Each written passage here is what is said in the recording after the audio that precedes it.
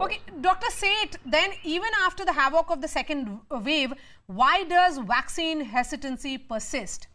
It has been clearly identified that in Muslim-dominated areas in particular, there is that hesitancy which is peaking, and that is the reason why Maharashtra has roped in Salman Khan for spreading that message that vaccine is needed. So there's myths and misinformation. It's a natural part of what's happening all across the world. We must understand that. It's a natural human tendency. In fact, the last leg of vaccination in any vaccination is the most difficult because it's not just the first dose hesitancy, it's also the second dose hesitancy. And this exists in groups and individuals and in social communities, whereby we have to dispel the myths. But it's always considered as a combination of convenience, complacency as well, and then the myths. And this is what we've got to identify. For example, while we've said the reasons could be many, it could be that certain communities, certain regions, certain districts have different reasons compared to others.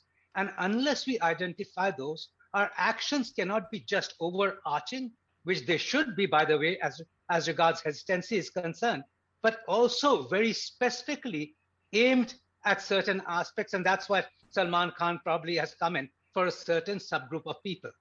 I want to emphasize one more important thing as we move ahead, because it's going to get more and more difficult. And by the way, hesitancy has gone down from when we started vaccination. That's well understood. Yes. Hesitancy used to be 60% at that time. Now it exists in patches and few.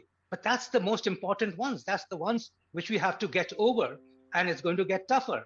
So what we need to do is certainly, I think the government should be looking at that if vaccination is available, let's try and cut the gap down. Dr. Pandit is right. 3 months of a gap was good in terms of science and availability at the right crossroads earlier on. Okay. But now we also know that we can actually give it at 2 months instead of 3 months. And by the way, 90% inoculation is happening with Covishield rather than Covaxin. So let's get on with it.